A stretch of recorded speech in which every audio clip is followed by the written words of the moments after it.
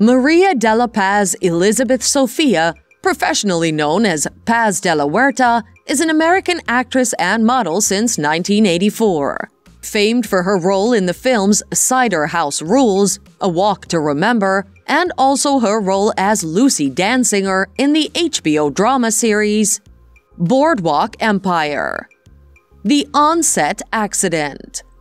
In 2011, De la Huerta suffered a broken tailbone and spinal fracture in a nasty on-set accident, where an ambulance slammed into the actress at high speed, spinning her around and throwing her violently to the ground.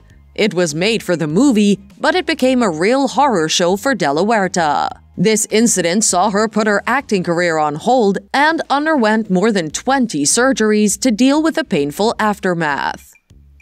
Paz de la Huerta's nasty habits. Paz was on the brink of becoming a star thanks to her role in Nucky's Lover on Boardwalk Empire. However, in March 2011, she was arrested for assault because she allegedly attacked a reality personality in the face after throwing a glass of water at her, and to add to that, the actress had a preference of shaving her pubes in public between scenes, as well as arriving at work drugged and weeping. Legal actions.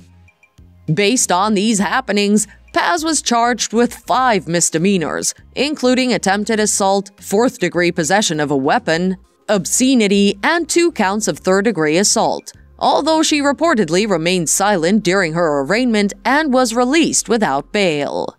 She got fired for misbehaving.